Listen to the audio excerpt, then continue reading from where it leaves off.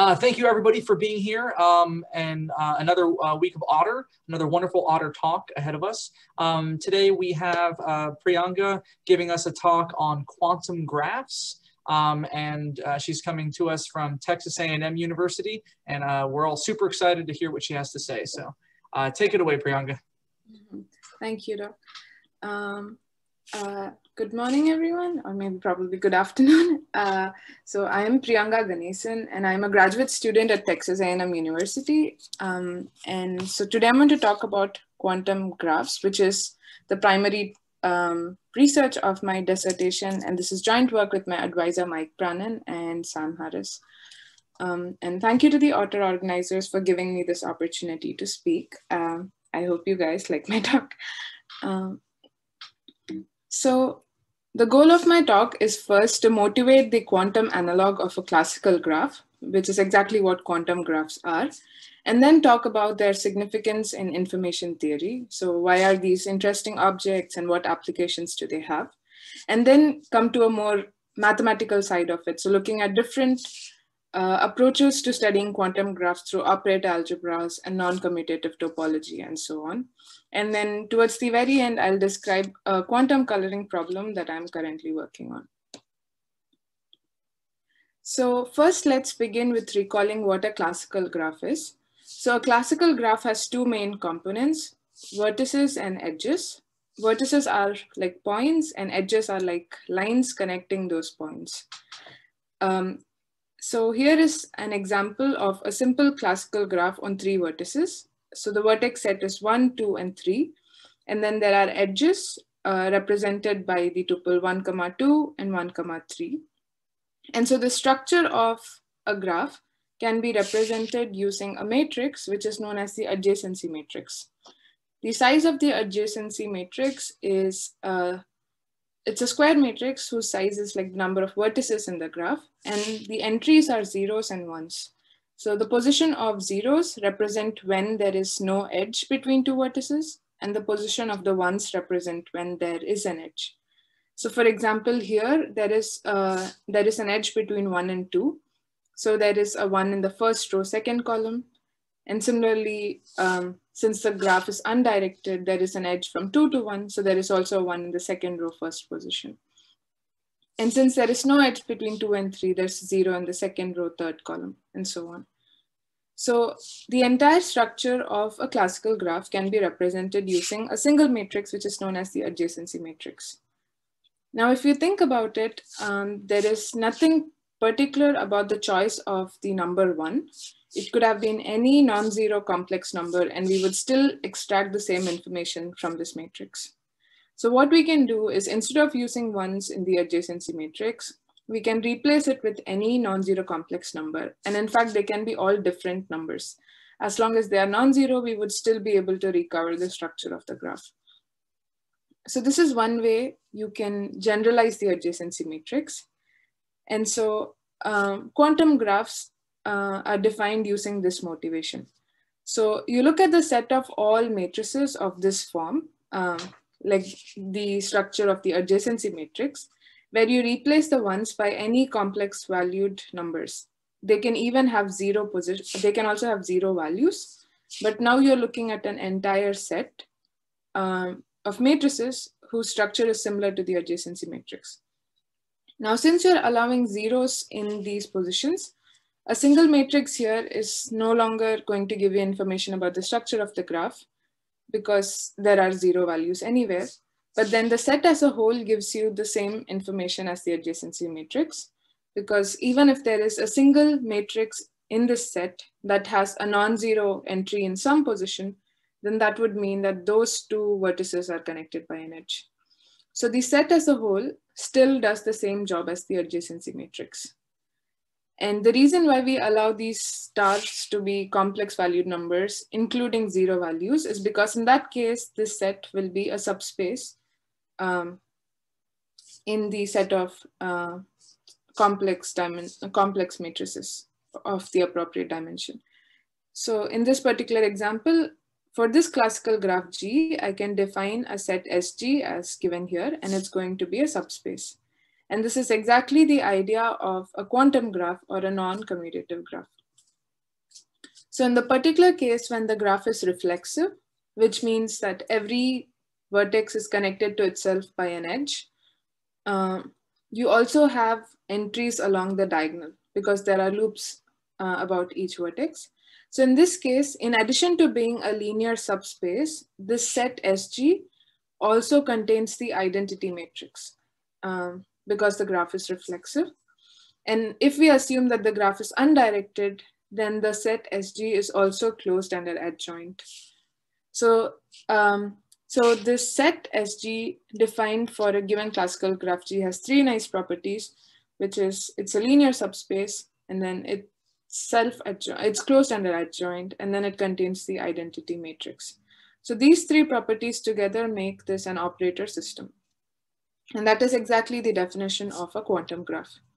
So an operator system in general is a subspace in B of H, bounded operators over a Hilbert space, such that it contains the identity operator and it's closed under adjoint.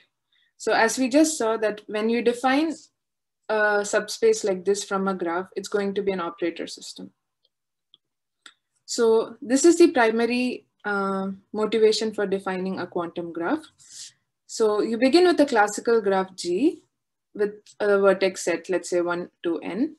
Then you can define a non-commutative graph associated with this classical graph as follows.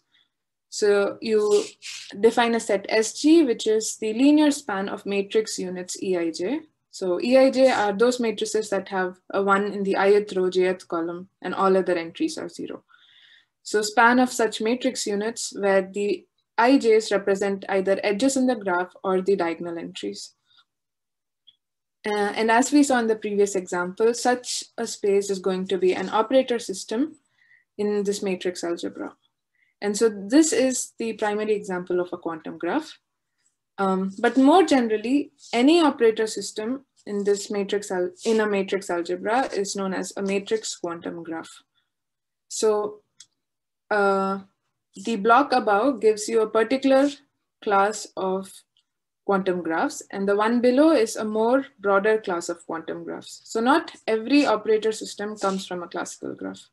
So this is a broader family here, but any operator system in general is called a matrix quantum graph. So why are we interested in such objects? So one reason is they are interesting objects in information theory. So matrix quantum graphs generalize what is known as confusability graph of classical channels.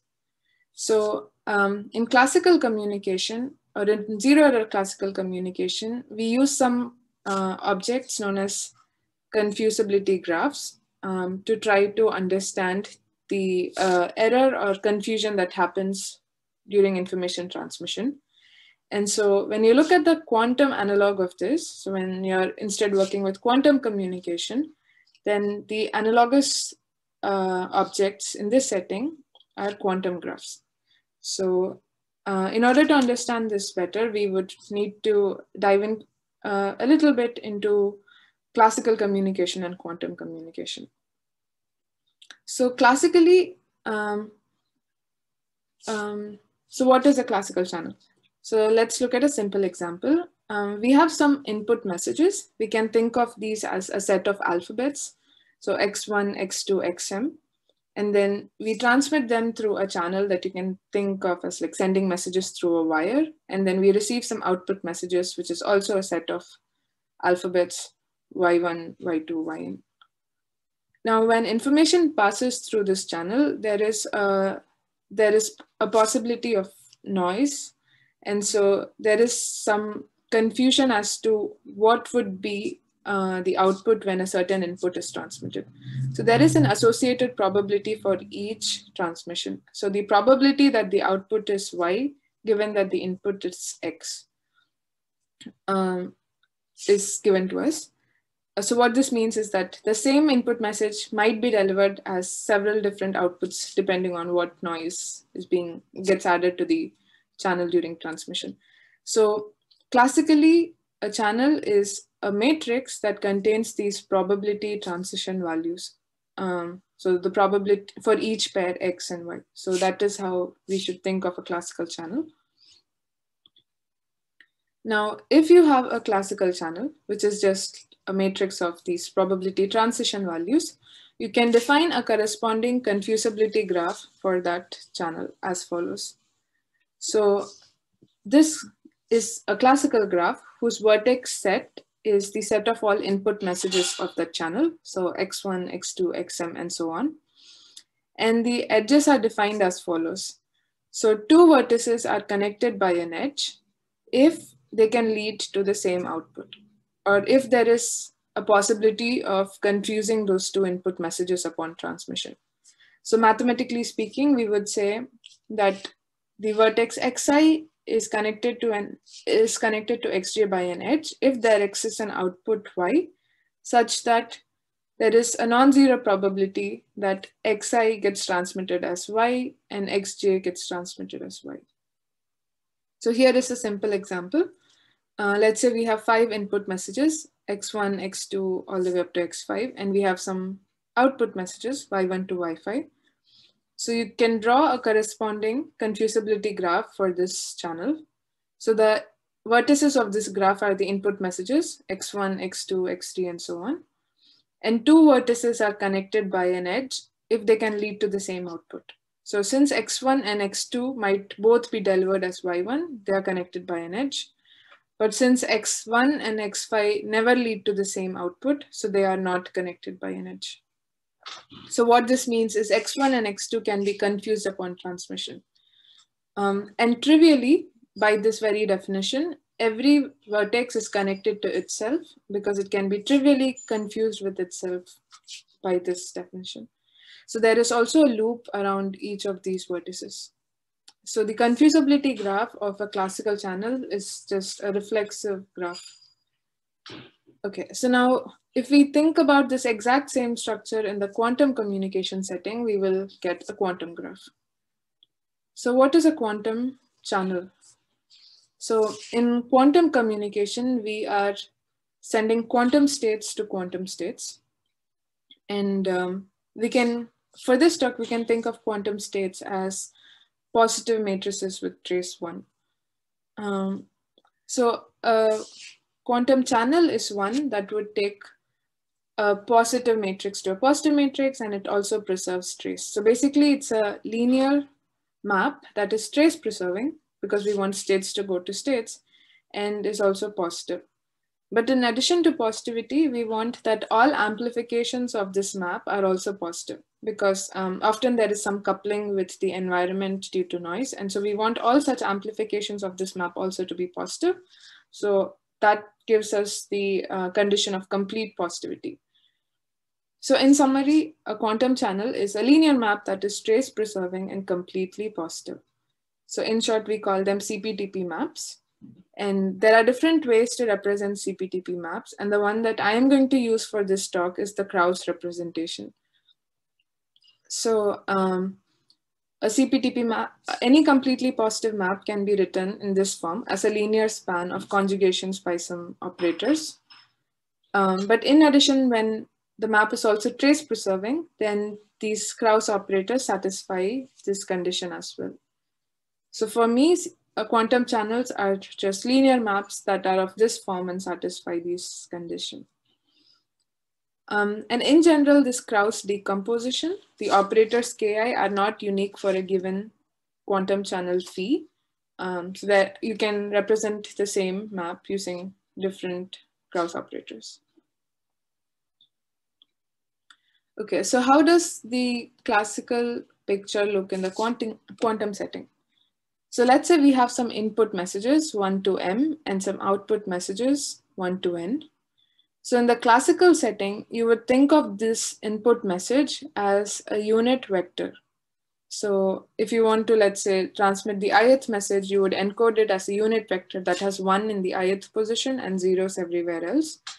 And similarly, output messages are also encoded as unit vectors.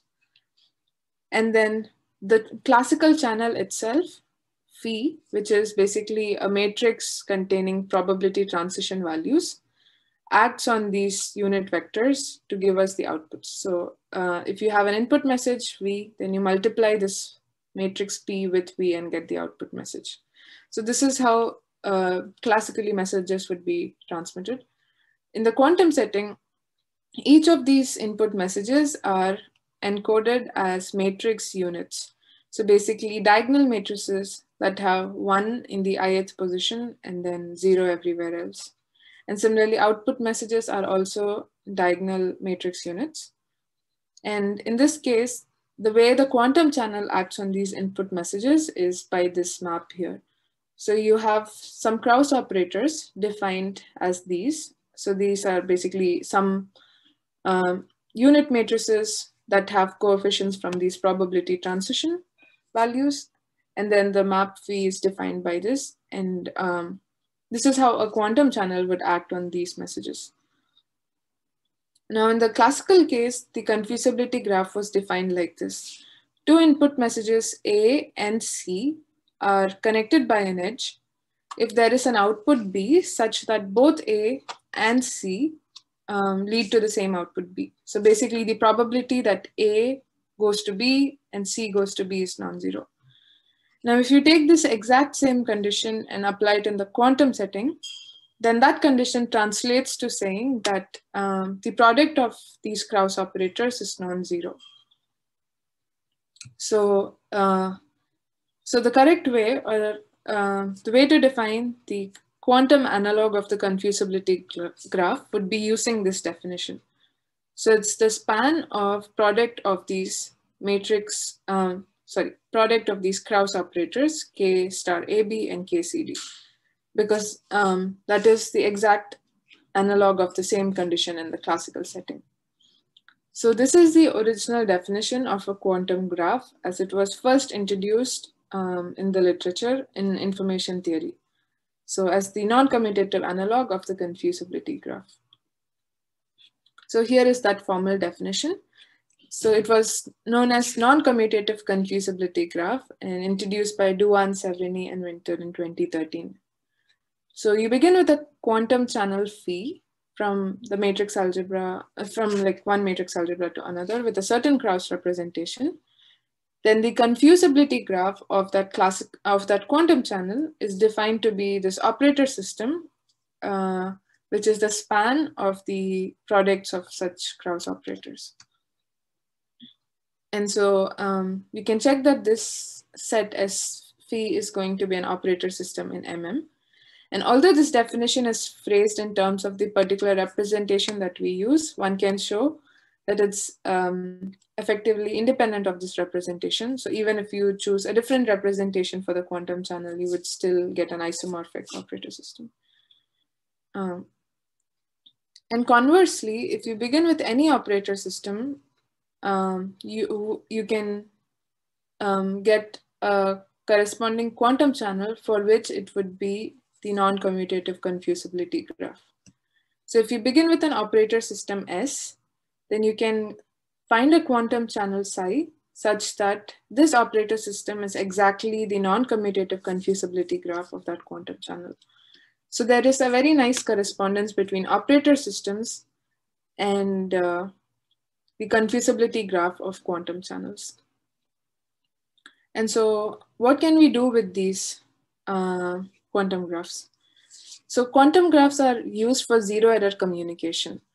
So the goal in zero error communication is to transmit messages through a channel without confusion. So here, look at the same example of the confusability graph that we saw earlier. So two input messages xi and xj are not confusable if and only if they do not lead to the same output, which means they are not connected by an edge in this confusability graph. So if you want to know how many messages you can transmit through this channel without confusion, then we would be interested in the maximum, in the largest possible subset of these vertices that are mutually non-adjacent. So basically, that would be the independence number of the classical graph G. And physically, it would represent the maximum number of messages that can be transmitted through the channel without confusion. And in information theoretic language, this is known as the one-shot zero error capacity of the channel phi. So, so now this entire idea of zero error communication has been translated through a graph theoretic concept, which is the independence number of the graph G, which is just the maximum number of vertices that are mutually not connected by an edge. So similarly, in the quantum case, we can think about what would this condition of non-confusability mean. So if you begin with two quantum states, we say that they are distinguishable if they are orthogonal. So they're distinguishable means that there is a quantum measurement that you can make that would distinguish them. And so in mathematical terms, this would reduce to an orthogonality condition. So what happens here is that you begin with an input message X and you encode it as a diagonal matrix unit, so a quantum state. And then these two input messages will not be confusable upon transmission if their outputs messages are distinguishable. So meaning that these two output messages are orthogonal with respect to the Hilbert-Schmidt inner product. And so you can do a little computation to see what this orthogonality condition reduces to. And that would say that, that would show you that this matrix unit EXY, so this is written in Brannan-Ket notation, but this is essentially just the matrix unit that has 1 in the xth row and yth column and 0 everywhere else. So this matrix unit should be orthogonal to all such Krauss, a product of Krauss operators, K star J, Ki. So basically, since our quantum graph is just the linear span of such products, this non-confusability condition reduces to saying that two input messages are not confusable if and only if this matrix unit that we get from those input messages is orthogonal to the quantum graph or to this operator system. So basically knowing more about this operator system or the quantum graph will help us find more ways of transmitting information through this quantum channel without confusion. Okay, so that was a long digression into the information theoretic side of quantum graphs. So now let's move on to more of a math operator algebra side. So there are different ways of studying quantum graphs in the literature, and so I've listed some of them here. So the first is looking at quantum graphs as the non-commutative analog of confusability graphs. So this is how it was originally introduced by Duan, Savrini, and Winter as the quantum version of the confusability graph of classical channels. And so here we use the language of matrix quantum graphs and operator systems. Now, another way of studying quantum graphs is looking at them as the quantization of the edge set. So this is done using the language of quantum relations, and it was introduced by Nick Weaver in his study of quantum relations. And so we look at this in a moment on the next slide. And then the third way of looking at quantum graphs is as the non-commutative analog of adjacency matrix. So basically we are using all the three components of a classical graph and looking at those quantum versions to get a quantum graph. So that is why you have three different approaches. And this was given by Musto, Reuter, and Verdon, and they used this categorical theory of quantum sets and quantum functions for this perspective. Now, although these are three different approaches, they have a very nice fine connection between them using projections. So in each of these different approaches, you can define projections in a suitable way. In the first case, you can define a projection onto the operator system. In the second case, you can define a projection that would be a quantization of the characteristic function on the edge set. And then in the third case, you can define a projection map using the quantum adjacency matrix. So you get different projections, and under appropriate identifications, one can show that range of all these projections is the same operator system.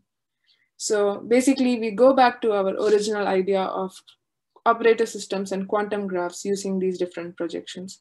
So in that way, all these different ways of looking at quantum graphs converge to the same notion. So now let us look into each of the other two approaches that I mentioned. So one way of looking at quantum graphs is by quantizing the edge set. And so for that, we should first know about quantum relations. So first, a quantum set is a von Neumann algebra represented in some B of H. And then its commutant is defined to be the set of all those operators in B of H, which commute with every element of M. Now, a quantum relation on this quantum vertex set M is defined to be a weak star closed subspace that is a bimodule over the commutant of M. So this is a very abstract definition when you look at it initially, but the way it was developed is by trying to look at the non-commutative analog of classical relations on a set. So basically, if you just have a set V, then relations on the set V are just subsets of V cross V. And now if you look at the quantum relations on that set L infinity of V using this definition, then you would see that it's exactly in one-to-one correspondence with subsets of V cross V. So that is the motivation why quantum relations are defined this way.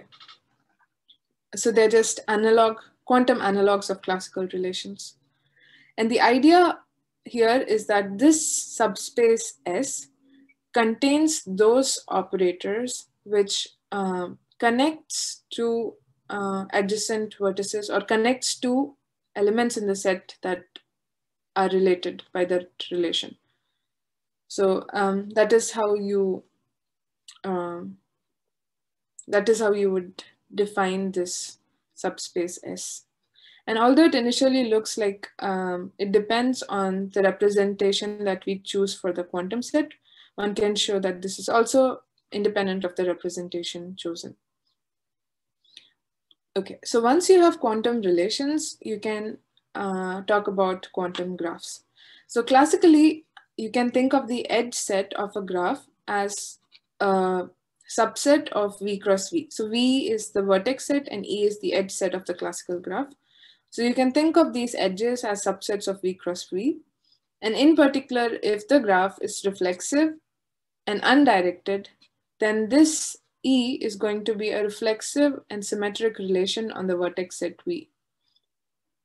So using this, we can define a quantum graph on a quantum vertex set to be a reflexive and symmetric quantum relation on the quantum vertex set M. So we are using the same conditions of reflexivity and symmetry, but in the language of quantum relations on the quantum vertex set, which is now a von Neumann algebra.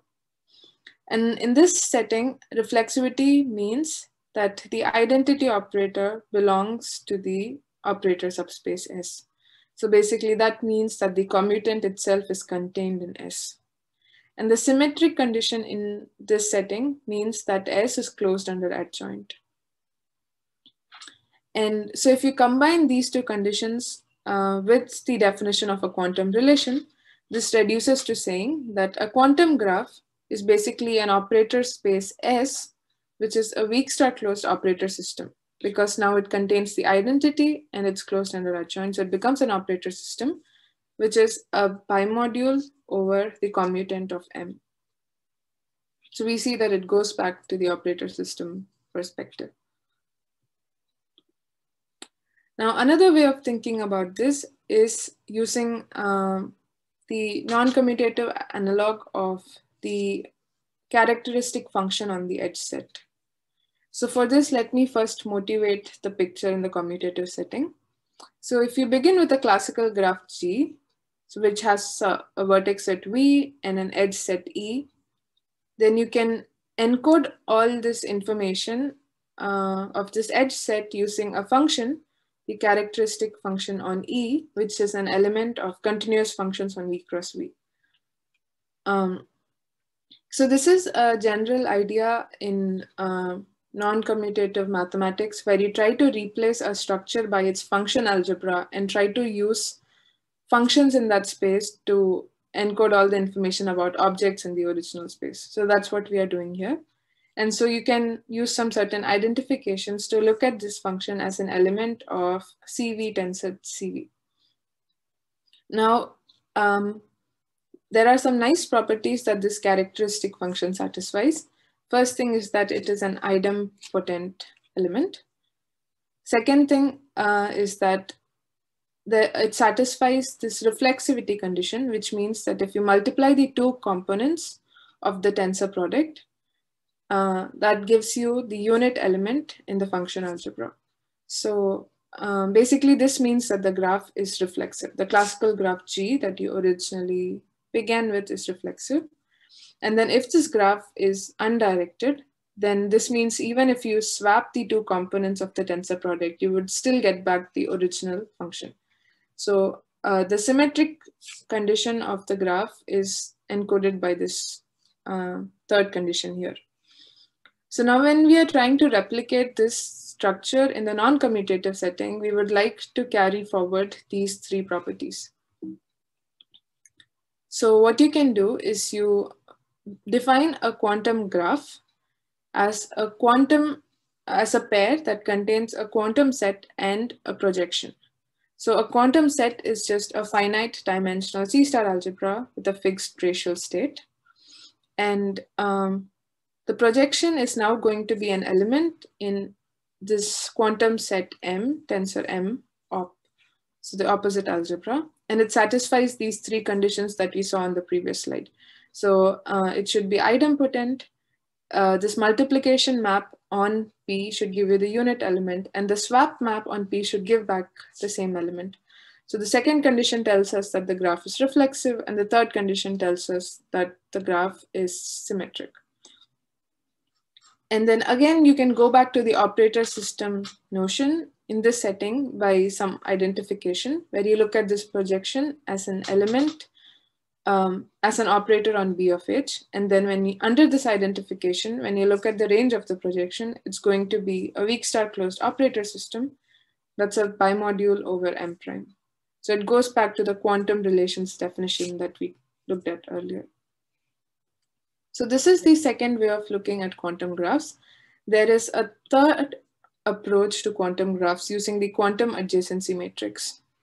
So in this case, you think of a quantum graph as a pair that contains a quantum set M and then a quantum adjacency matrix AG. So the quantum adjacency matrix is basically a linear map on this quantum vertex set that satisfies some natural conditions.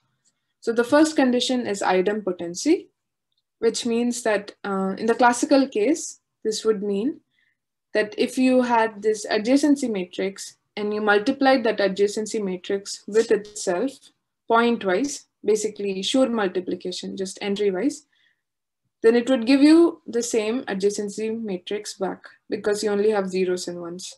So that Schur idempotency is what is this first condition. The second is the reflexivity of the graph. So in the classical case, if the graph is reflexive, then we would have ones along the diagonal of the adjacency matrix. So that is what the second condition means in the quantum language. And the third condition represents symmetry. So in the classical case, if the graph was symmetric or undirected, then the adjacency matrix would be symmetric. So that is this third condition here. So the little m here is the multiplication map in this half algebra setting, and then eta is the unit map. And again, in this case, you can go back to projections and the operator system notion using this connection here. So you can define a projection and then using the adjacency matrix and then look at the range of the projection, and that will give you the operator system. And this is a more interesting perspective because now using a quantum adjacency matrix, you can also talk about spectrum of a quantum graph and then try to generalize classical spectral results to this quantum setting. Okay, so in summary, there are different ways of looking at quantum graphs. And so here is a tabulation of those. So you can think of these as matrix quantum graphs or operator systems. You can look at it as quantum relations or as projections or as a quantum set with an quantum adjacency matrix.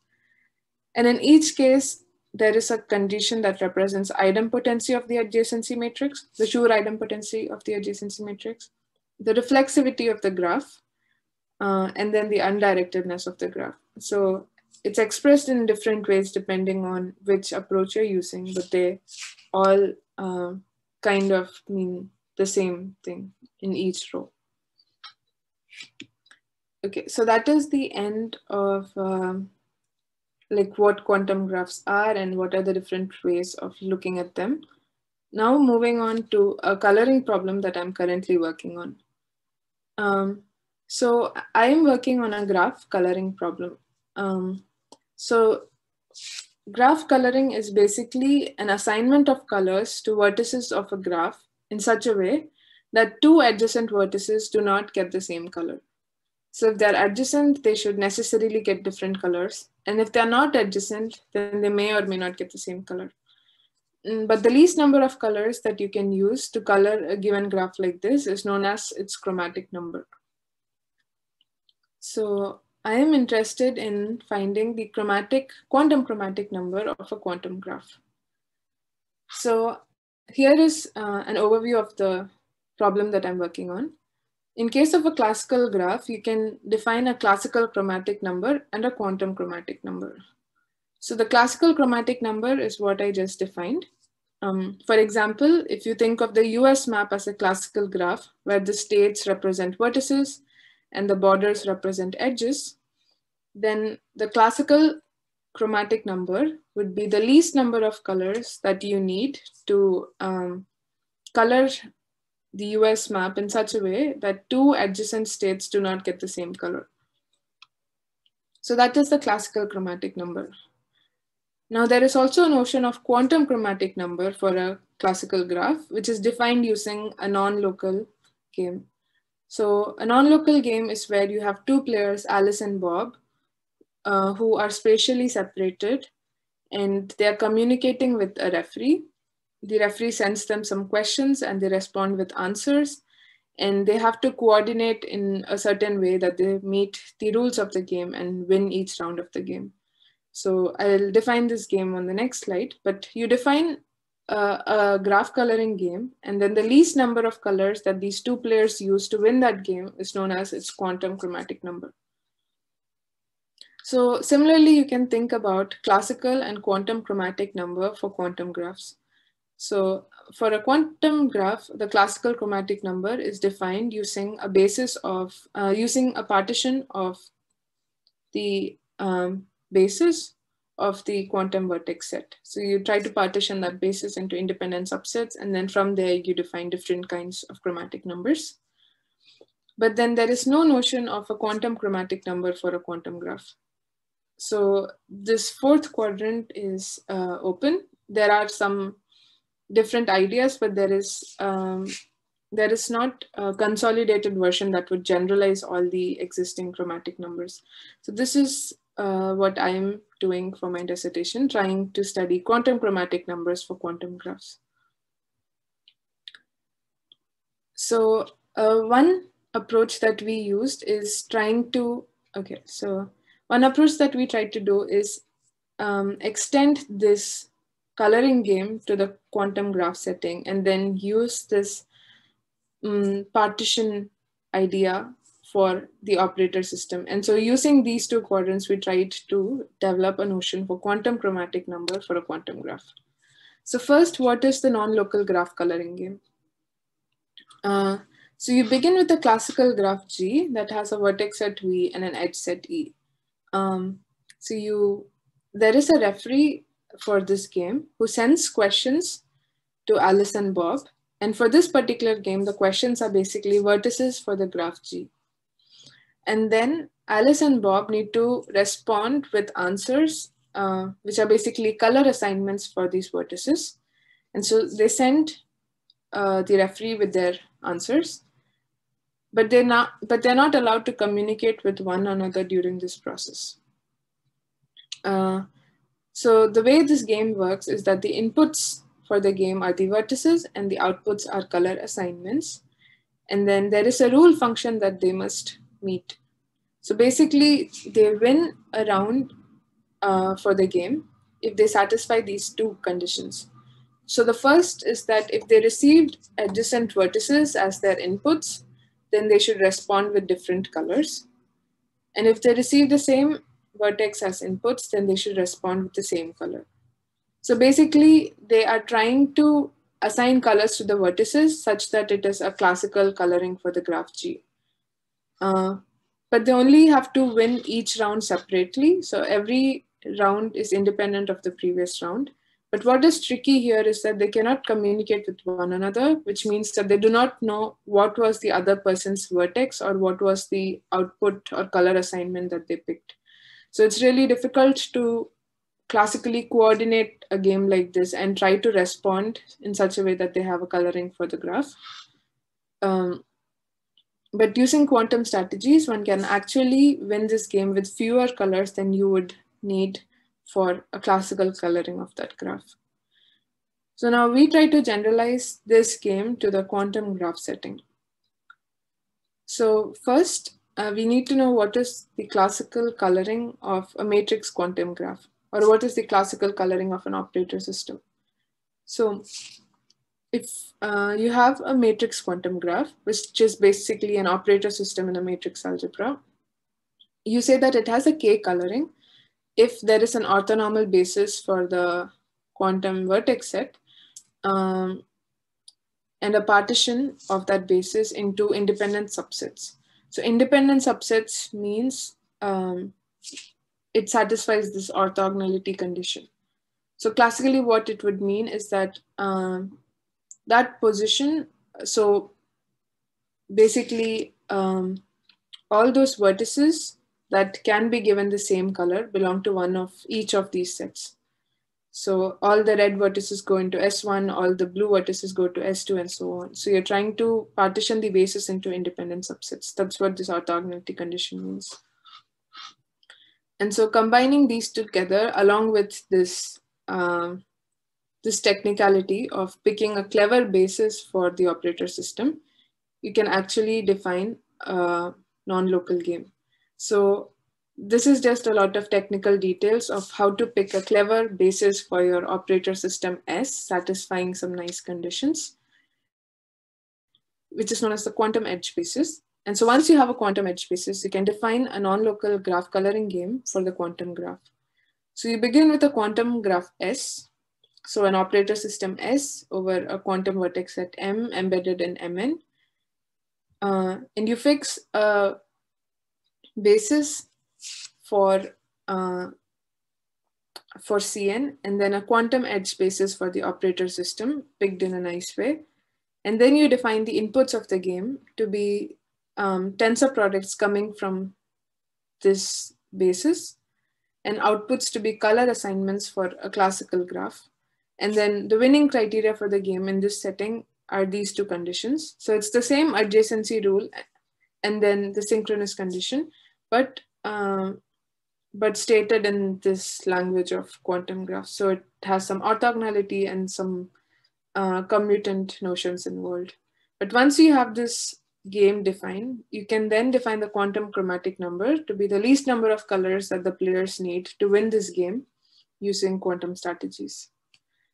So with this notion, we could extend some of the classical results, for example, the 4-coloring theorem for quantum graphs in the algebraic model and so on. So this is a more technical side of the talk, and I would have a whole talk in itself, but at this point I'll stop, and then here are some references. So thank you for your attention.